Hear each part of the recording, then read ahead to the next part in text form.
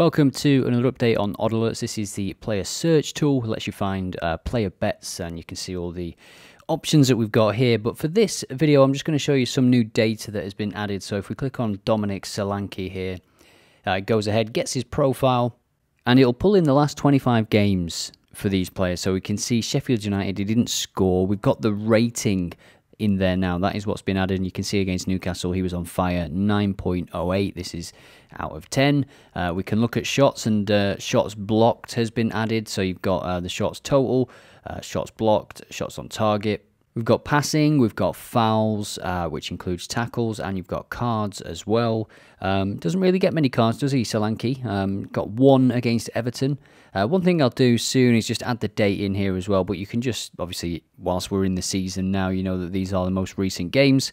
I will add that. This UI will change completely soon, but just wanted to get this data in there first. Hope you like it, and as always, I look forward to your feedback.